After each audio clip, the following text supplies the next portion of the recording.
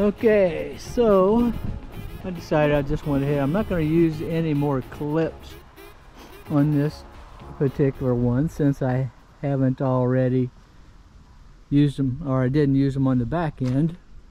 I just used them on these seams here, which you could take. Let me show you. You have this wire that that comes with it actually it's wrapped around the roll of wire along with all this paper and plastic and stuff. But so you have this wire, so if you wanted to, didn't have clips, or for whatever reason just wanted to do it different, you could use this wire, either, you know, wrap it all the way around, or tie it individually, or sew it, wrap it through there would be the best probably. You know, say like you would take and go over and then down back through, go to the next one, go over and down back through, and you could seam it together like that and it would hold it pretty good. It's green, you wouldn't see it. Really have a nice appearance if that's what you're shooting for. But so other than my two seams, I'm going to avoid, and then my seams go all the way down, I'm going to avoid using the J clips. Not because I don't have them, just because I want to show you an alternative way to put this thing together. It really does look nice, but let me tell you what, it's going to take a lot more time. But some of us have the time to do that. Some of us don't. Some of us can only use the wire ties for everything. I've been there too. So anyway, so here's this seam here. So this one's really going to take a lot of time. That little bitty piece is going to take a lot of time. But so I'm going to do this, all seam together to the bottom. Next, I'll be pulling this tight and doing the same thing here. And here's another thing to show you. This fence is just how it's made, but it has a tendency to go up. But it stretches so much you can just stretch it right out. So I'll show you whenever it's complete. And I won't show you on that side there because that side's just a mirror image of this side. So all I have left is this, finish this side up, do that side, the little piece up there, and the door. Then I'll make a new door latch, a flip kind that flips up and down. I'll show you how to do that if you want. You can probably buy one online. And then I will mount that latch that came with it down to the bottom. That way it's a secure latch down where predators are apt to go in and out or try to get in. So this we always have on our other ones up there. Every pin we have the latch, and then we'll have a snap hook that goes in it so it can't be jarred up at night. It's just for our own benefit, to so we can sleep better at night, knowing nothing can get in there. Or it's also, to be honest, it's Luann and I have discussed this before, whenever you clip that second clip, then in your head you know you're not in there watching TV in the middle of the night and oh my god, I forgot to shut that, or I think I forgot to shut that or latch it. Because when you put a double latch on it, you know you've latched it. Anyway, so that's it. So I'll show you after I get this side done, and including the top and the bottom. And the bottom is done just like I did the bottom rail over there. I'll just put at every 4 inches, put a loop of wire and twist it, and that does just fine. Alrighty. Alright, so doing it this way, you know, sewing its back to itself. Okay, here's a little something I do with zip ties to hold it in place. I already told you how the bottom, it has a tendency to climb up. It was like up to here, okay? But it stretches really well. So first I pulled this over and I put one down here on the bottom around this piece to hold it in place, and stuck one up on the top to help hold it in place. And then I came through and put 3 zip ties down there, so it kind of holds it straight for me. And it's not incredibly tight, but it has a good appearance, other than it got a little wrinkle there. But anyway, so this one is wrapped around this wire and was put to hold it in place. I think I actually put this one on first and then put this second. Anyway, but what I want to point out is, so I have just a couple of them holding this wire, and then this wire was gapped way out here. It was pretty tight. It'll make it easier for you to weave this in there and to know where to cut it. Just pull it in. You know, it's loose. Each one of these are loose. That's holding this over. They're not attached to this wire, to this panel. So same with up here. They just hold it over for you, and then when I'm done, I'll remove the zip ties, and it'll all be sewn together just like that seam and like the other corners. So that's how I'm going to accomplish that. That's my way. You might have a better way. If you do, put it in the comments. Okay, I just wanted to show you us doing this side the same as, or the right side the same as the left side. Just mirror image. Started with the door. Got that part.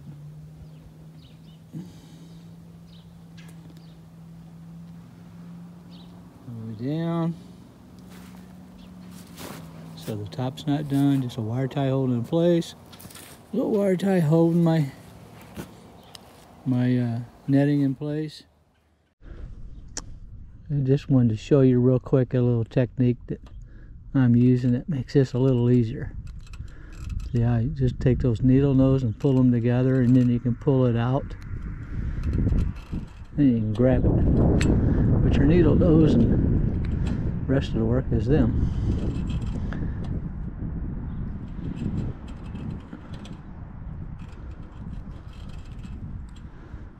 Show you again.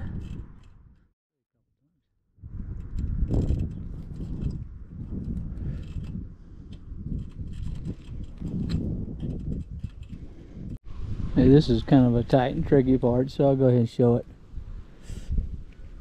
Just to show you how it goes. Yeah, 2 pliers, whoops.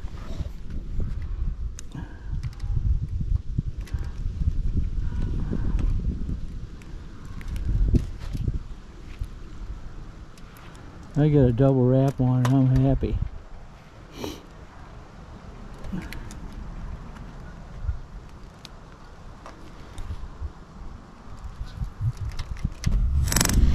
Ooh, it bangs you up, didn't it?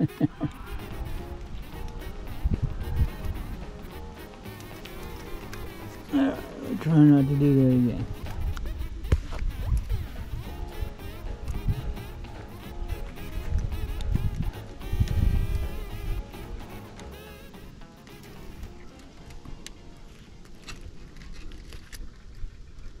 Yeah, back to the old determination thing.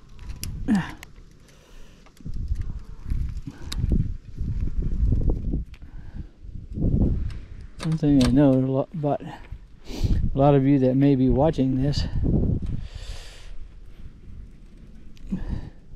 have farms, or you at least got chickens. You may be a homesteader, but I'm sure you had confront determination.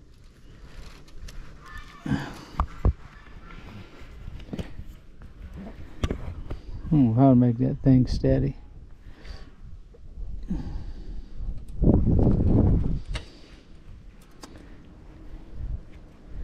But at some point in your life, you had to be determined At some point in your life, maybe you wasn't when you should have been. Of course, there's many points in your life you had no choice and life took you down. But doing a little simple thing like this just shows you what determination can get you. Is this necessary? Not at all.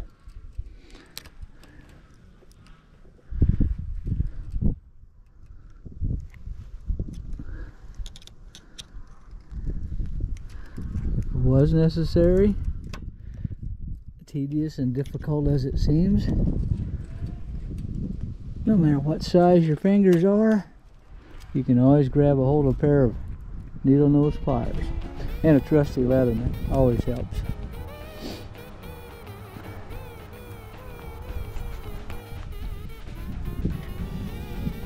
Alright, now the right side's completed. Right, looking at it, I guess technically it would be its left side. Anyway, so the right side's completed. Got my wire down at the bottom, twist it up tight enough, but not too tight. If it's too tight, then it bows this door in on right here in the middle, and it has, I've already checked it, bowed it in slightly, but not bad. It was a pretty tight fit over there anyway. So bottom's pretty easy. That you see, that was seamed up first. It just looped back around on itself. That was pretty easy. The top was last. That was a little tough.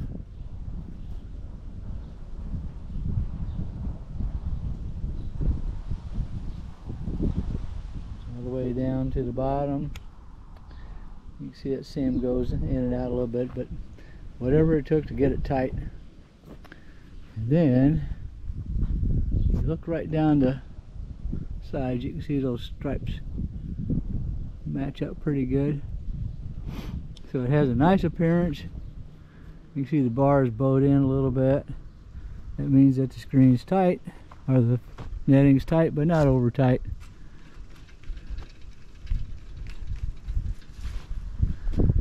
So all that's left on the main frame is this little piece right there, and then the door, and then the latches. The one latch, if you remember, I'm going to make it, and I'll show you how to do that out of a piece of aluminum. So that's that, and then we'll get to putting that on top. Alright, the last and final part of the actual structure, and all I have left is the door. The last part is all I got left is that little triangle. I'll use a scrap. You can see it right down there. So there's how the seams look.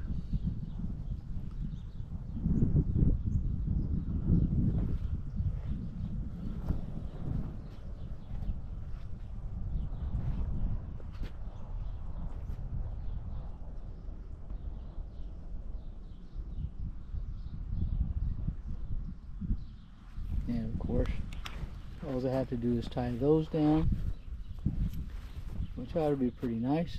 There's my wires for that. Let's see if that'll match that. There's progress. Alright, there's the completed structure frame of the unit. And right here on the top, I did put little J-clips there. You could use wire, I didn't want to do that, but since I'm using an end piece, I didn't have little things to tie with unless I wanted to take the time to cut those, and I didn't do that. So anyway, so J-clips, but they're not really that noticeable. And so there's the front, everything except the door and the latch. Alright, now we have all of the chicken wire, coated chicken wire on, including the door. I had to I don't have the latches on there. I'm getting ready to do that. I just put a zip tie because the wind's blowing from that direction and wanting to close it.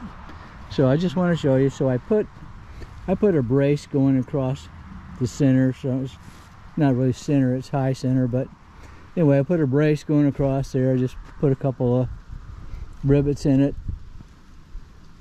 and that way it keeps you from, because it's pretty tight, the door's pretty tight, it keeps you from bowing the door inward. You can already see it's got a little bit of more of a gap here than it does down here because of the combination of the two things. Anyway, so you just simply kind of sew it. I did put some J-clips on the top and bottom. It was faster and easier. I could have woven them, but I didn't. But I wove everything else. You can see the corners. I just kind of tied them in however it took to make it fit tight. So the top is all done. A few J-clips down there. Everything's nice and tight. Not over tight, but nice and tight.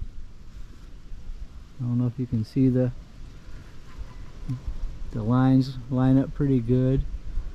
They're bowed in. These bars are really weak. You know, you're not going to do chin-ups on them. But and some of them were kind of bent up too when they came. You can see it's off center on the second one down there. Anyway, so other than the latch, which I'm going to go make right now, and then I'll put the other one on the bottom. That is a completed unit. Then I'll put a 12 by 20 tarp on it, and that'll come down just barely past the corners on the short wall sides, and makes a pretty good chicken pen. And then I'll put my chicken house on the outside, so I'll have to cut a little hole for that and then secure it so nothing can slip in through that hole. So there's where we're at so far, and now on to the latch. Alright, back to our build. This is actually the finished product. I want to highlight something first, and that's the latch that came on this system. You can see here. I'm going to shut the door real quickly. You can see where the rivets were from one part of the latch and the other latch that I removed, and it's because this is the latch here that came with it, and because of the wire I have to bring it out anyway, and we've decided that I made a different latch myself based on our standard dog kennel latch, and we're going to put this latch at the bottom just to secure the bottom of the door, and then we'll put this latch on the top.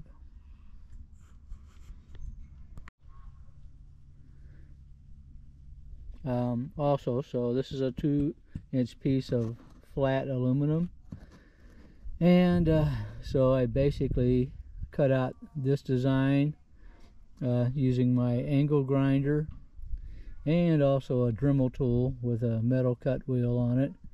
And then whenever I bent this, you can see, if you look carefully, it started stressing. So I stopped and just bent the ends where it was important. Doesn't look that great, but I'm going to use it. It took about an hour to come up with this. I don't think it'd be that long to make this one.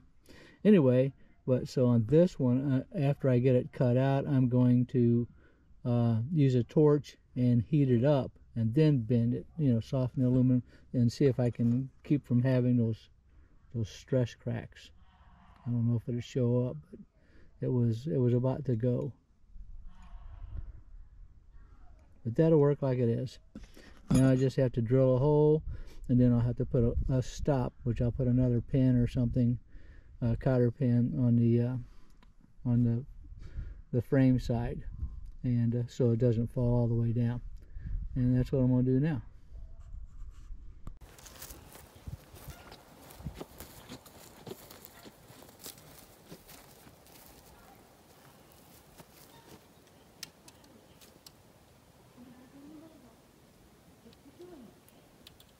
Be sure to put this with the side rails going up. If you put it down,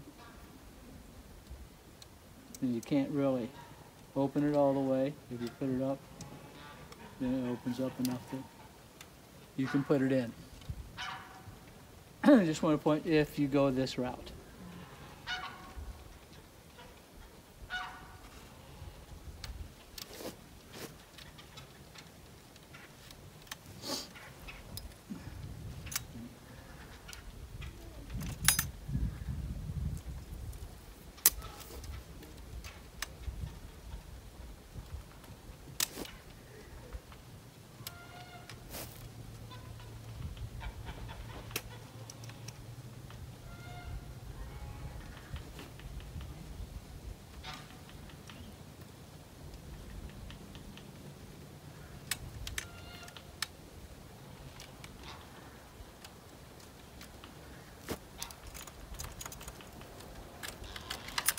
Go. All right, now I'm just going to build a little stopper. I'll drill a hole and put another pin so that it creates a stopper so it doesn't fall like that.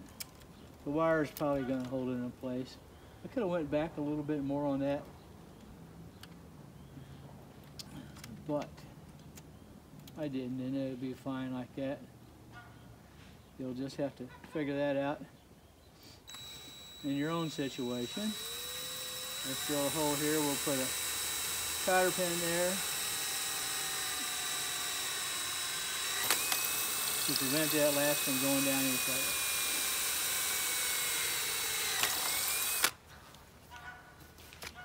Just as simple as that.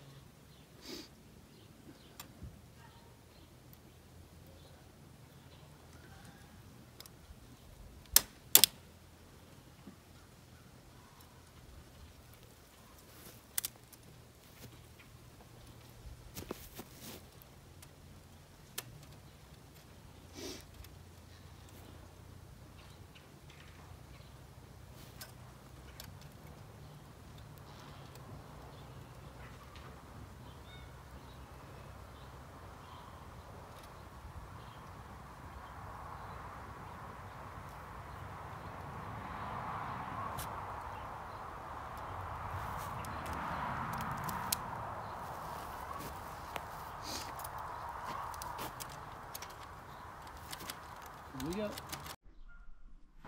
Yep.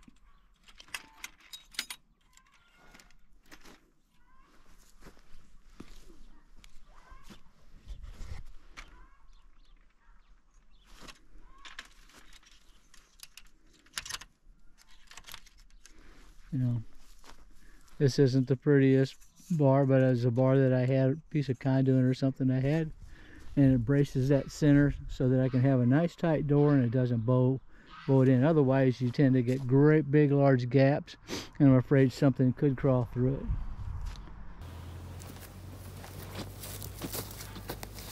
So I'm just using I'm going to use some number 8 by 3/4 inch screws to mount this secondary latch, which was the latch that came up here. First I'll mount this part.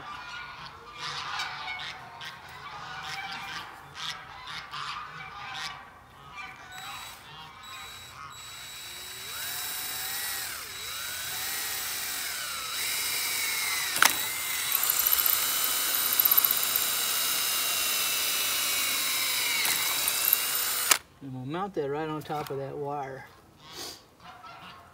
so that it's free and clear. Okay.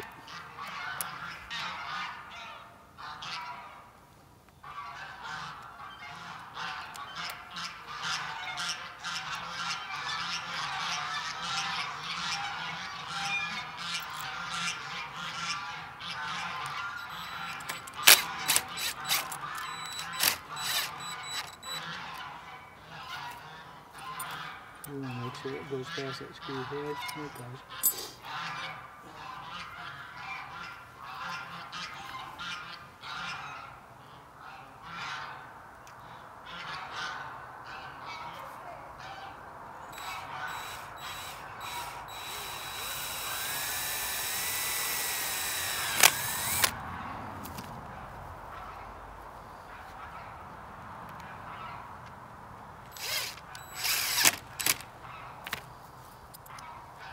Now, this one has, I don't know what it's for, but it has a feature you slide it back and it stays in place.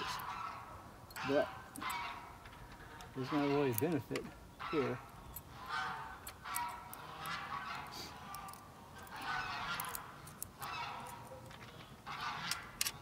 Might be for mounting it, huh?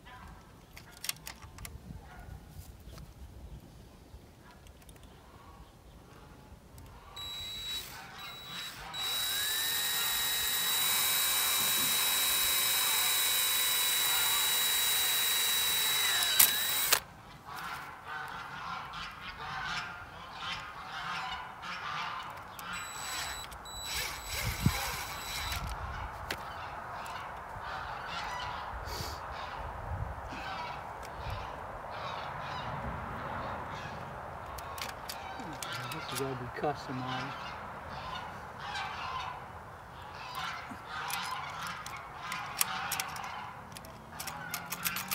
There we go.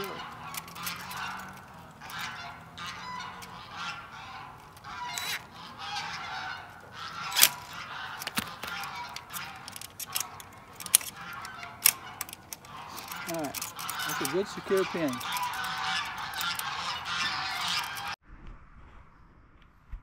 Okay, here's my latches in place. I just use a cotter pin for that one. Let me show you this first. So this one I did it the best I could, but this really needs a little bit tighter of a gap, like that. So I kind of did it like that. I might have to work with it. Anyway, it's a secondary latch. So then this latch, I just use a cotter pin there and a cotter pin to make it stop. And you see to it, you kind of have to lift it a little bit, but you could round that off a little bit more right there. But it's close enough. I'm not screwing with it. So anyway, this is the final result. Pin is ready.